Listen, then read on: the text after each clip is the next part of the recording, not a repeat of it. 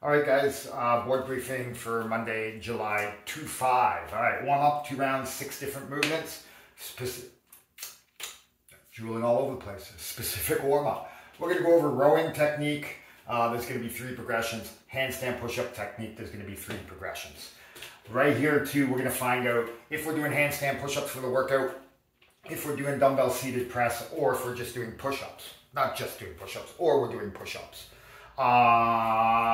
Mini round, and then 200 meter round, for the mini round, 200 or 250 meter row, followed by max reps of handstand push-ups or scaling option.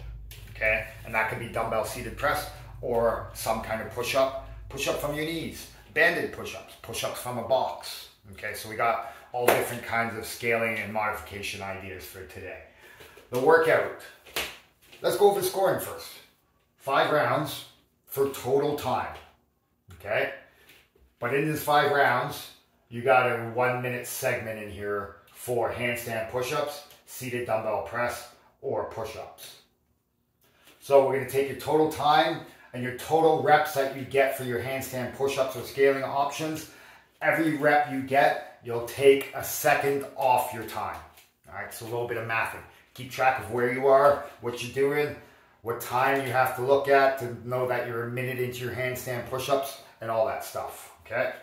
Now, it's going to be a 400 or 500 meter row, and then 1 minute of handstand push-ups, and then you'll go immediately back to the rower for a total of 5 rounds, okay? Level 2 is still 5 rounds, still a 400 and a 500 meter row. Instead of handstand push-ups, we're doing dumbbell seated press. So a couple things with the dumbbell seated press. One of them is a 20 in each hand or 35 in each hand, or some weight that you can handle for repetitions. I personally like people sitting on a box, but you can sit on the floor. The one thing we want to prioritize in this is good posture.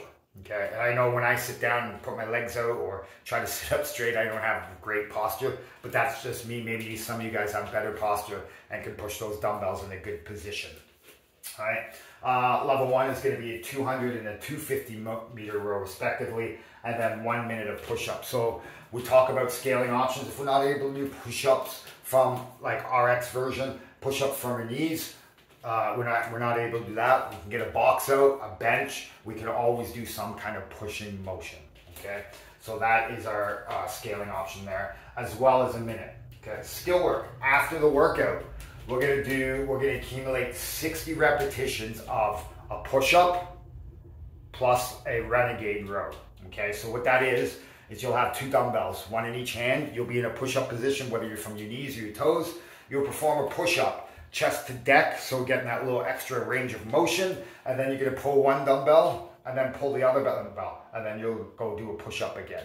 All right, we're going to accumulate 60 repetitions of that. Let's try not to let our hips go all crazy when we're trying to pull that dumbbell. Nice and tight through the core, trying to sort of eliminate the rotation of your body using your core strength and your lats, upper back strength there. Okay, now we already went over the scoring, so that should be good. Let's hit this workout hard too as well. We're trying to maximize our minute here in the handstand push-ups, and we're trying to go pretty hard on that row as well. Handstand push-ups, if you're not getting 10 every round, let's really think about scaling. And a scaling option for handstand push-ups can also be put some ab mats under your head. I would say a limit of 2. Okay, or a plate and then an ab mat will do as well. Something like that, so it raises the surface of the floor. If you want to keep doing that real motion of the handstand push-ups, we can also scale to a pike push-up off the box. Okay, so lots of different options, lots of different ways to get the workout done tomorrow. Let's have some fun with it and get after those rows. Enjoy, guys.